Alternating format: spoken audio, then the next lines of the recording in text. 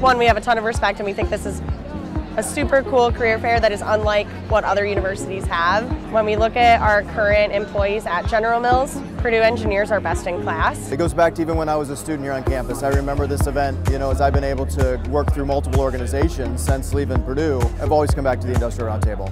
I know it's well known for the engineers, whether we're recruiting for R&D roles, operations roles, supply chain roles, we know that the talent is here at Purdue.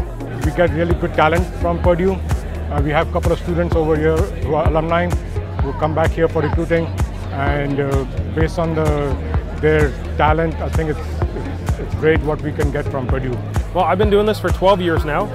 We have the access to more students that have become interns and full-time employees out of this event than any other event that we've gone to. With Purdue Engineers, they're prepared differently, they're collaborative, they have really strong work experience, probably as a product of how many companies are at this career fair and just the industry draw that Purdue gets. They come ready for the workforce, both from how to build relationships quickly, how to solve problems, and how to be a good blend of technical skills and interpersonal skills. Listen, it's all about the curriculum that Purdue has.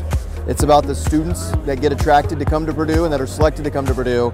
And then it's about what the output is with the student in that curriculum. It provides a well-rounded student, super hands-on, super practical, and somebody that jumps in, frankly, and tackles the issues and helps drive the company forward. When you talk to a Purdue student, they're experiential learning where they have taken what's in the classroom and applied it to a project, whether it was for the VIP program or just something in their dorm room that they wanted to do for fun.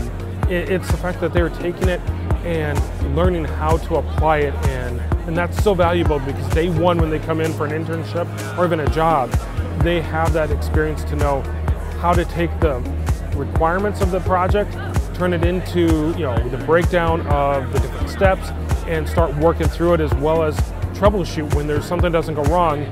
They don't have to immediately go to a manager. They can start working through and figuring out what's that right next step so that they can solve it by themselves.